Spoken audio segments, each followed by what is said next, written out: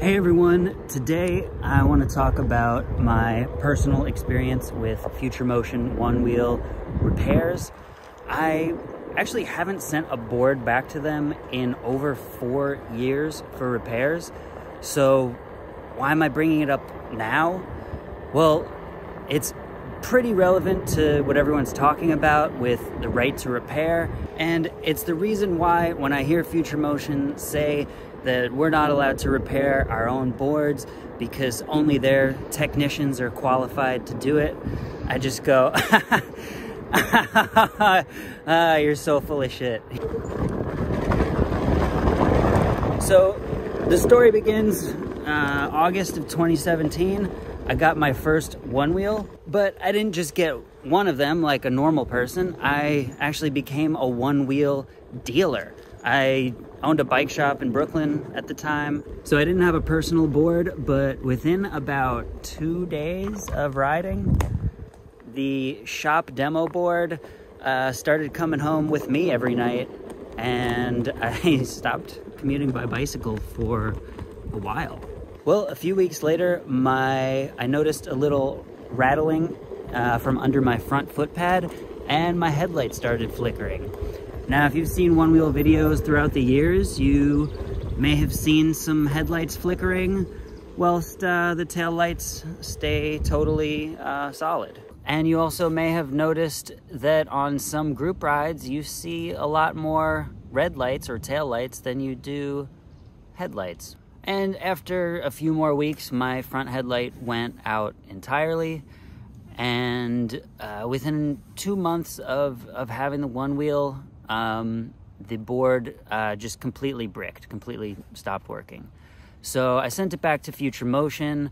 They said that there was user damage to the controller box, and they had to replace the controller box, and they were going to charge me $200 for a new controller box. And I was a little bit bummed at the time because I was disappointed with the durability of it, because it had been advertised as being built like a tank. I know you see me doing a lot of crazy stunts on my Onewheel, but as I mentioned, this was the first and last time that I sent a board to Future Motion for repairs. After that, I went over almost 4 years without needing to repair my board at all, except for the ferrite ring issue that I'm about to get to. Here's where it starts to get bad. So after they replaced the controller box and sent it back to me, a few weeks later, it started rattling again, the headlight started flickering again, and I started to think that maybe this was an underlying issue in the board and not user damage. So what I did was I took the controller box apart myself, voiding the warranty, but at this point I figured the warranty really wasn't worth that much. Anyway, so I opened it up, and what I found inside was a heavy piece of metal, or ferrite, I think it's metal. There's a heavy ferrite ring wrapped around the headlight wires. And this heavy ferrite ring wasn't secured inside the controller box to anything at all. It was just free to rattle around and bump around. And after going over enough bumps, here we go. After going over enough bumps, this ring would dislodge, and it would start to fray the headlight wires and cause them to flicker. And if you didn't do anything about it, eventually it would rip the headlight wires completely out, and you'd have no headlights. And at that point, the ring would just be free to bounce around and break other components in your controller box. So I emailed them and I said, hey, you told me this was user damage. You told me that I broke my controller box and it'd be $200 to replace it, but you replaced it with a controller box that had the same underlying issue, and I actually fixed it myself for free. So why are you charging people to fix something that is just like a design flaw, and like, why aren't you actually fixing it? Second of all. And the response that I got was, oh, actually, you shouldn't be taking apart your Onewheel, because future motion technicians are the only people qualified to disassemble the boards and work on them. So please don't do that. If you continue to do that, it could hinder our relationship. Oh wait, did I say that's where it got bad? I'm sorry. Here's where it gets bad. So fast forward 6 to 8 months. It's June 2018. I'm at Race for the Rail. Oh. I talked to Julian. I'm talking to Julian, the head technician at Future Motion, and he admits to me that this ferrite ring has been an issue in every single board that had been produced at that time. So every single V1, every single Onewheel Plus. This was when the XR first was being released. He said that the initial run of XRs also had this problem, but that they were working on a solution, and that a solution would be in effect very, very soon. That's one reason why I always avoid the first batch of the new boards. You know, if you want to be the first one to have the brand new technology, that, you know, that's great, but, you know, just more likely to have some issues with the first run. Anyways, he admitted that it was a flaw in all the boards. He said it wasn't even something they wanted in the boards. It wasn't part of their design, but when they were about to release the Onewheel, the FCC required that they install these ferrite rings because of interference. I've honestly, all the boards that I have, I've just taken the ferrite ring out. There are zero issues. I know a lot of people who remove the ferrite rings. I understand that they're required to have them because of some government, whatever.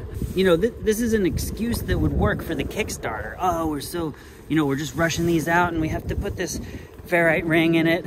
But then after 4 years, they became aware that this was a big problem. And the solution in the second or third, whatever, batch of XRs, the solution was just to put a little tiny sponge on, like, not even glue it or really secure it, but just put a little tiny sponge against the edge of the controller box in the ferrite ring. It was like barely a solution. It helped a little bit. You know, basically when I would get a new Plus or XR, I would ride it just to make sure that there were no issues with the battery, because that is something that you would definitely want to get serviced under warranty if there were bad cells in the battery. But as soon as I started hearing a little bit of a rattle, I would take that ferrite ring out. There were lots of different solutions. Some of my friends would hot glue the ferrite ring to the edge of their controller box. I knew people that would literally take a brand new Onewheel out of the box and remove their ferrite rings. I know someone who got a really bad rattle within 5 miles of owning a Onewheel. So it was a big problem. So the reason I'm bringing this up is just to highlight how Future Motion has dealt with QC issues in the past. Instead of admitting problems and correcting them, they have blamed their customers and charged the customers money even when the boards are still under warranty. It also shows that the Future Motion technicians are not that great when they couldn't figure out a real solution to a problem that had some pretty simple solutions that people were doing on their own boards themselves for free. Just highlights the fact that they will deny that there are problems with their product. Anyways, overall, like, the Onewheel is a great product. It's very durable. There's, you know, some first batch issues with the GT, but overall the Pint X and GT have not had any loose ferrite rings as far as I'm aware. Maybe some of you repair shop guys, if you could let me know in the comments. So overall, it is a great product. It's just that when there are flaws, they will straight up lie about it. And like I said, that was the first and last time I sent a board to Future Motion. I went a very long time without needing any repairs on my board, despite riding pretty hard, as you can see in my videos. And all of this highlights what a bad practice it is to only have one repair center in the entire world and expect everybody to ship their board back to that repair center. I get that they want to keep all the repair profits for themselves. I get that they want to keep all of the information about the repairs a secret and in their hands and not in the hands of third-party repair shops. But does that mean it's a good practice? No. If you think about someone in Europe or Asia needing to swap out their tire and having to send the board back to California, pay, I don't know, a few $100s in round-trip shipping, it's just not a good solution. So yeah, I hope that Future Motion embraces the third party, not just for aftermarket mods and accessories, but also for repairs. It just makes a lot of sense. It's tough for the customer. It's just not good for the customer if there's only one service center in the world. Anyways, this was just my personal experience. As far as bad experiences with Future Motion, this is just the tip of the iceberg. I mean, I've heard stories of them straight up stealing parts. You know, you send a board back with third-party accessories on them, they'll take those parts off and throw them out. So yeah, if you guys have any stories, you know, drop them in the comments below. Yeah, if you have any suggestions about how they can improve, I'd like to hear that, because I realize I have been doing a lot of complaining in this video without that much. You know, I've been doing a lot of diagnosis and not a lot of prognosis. So yeah, love to hear from you guys. Thanks for watching, and hopefully in the future the Onewheel repair situation will get better, but I think we need to do a little bit to fight for it. Definitely want to thank Louis Rossman for bringing this to the attention of so many people. I love watching the videos because he gets so pissed, and he's never even dealt with Future Motion. And it's just so satisfying to watch because we've been getting screwed over for years. And it's just great to watch how pissed off he gets about it. Till next time.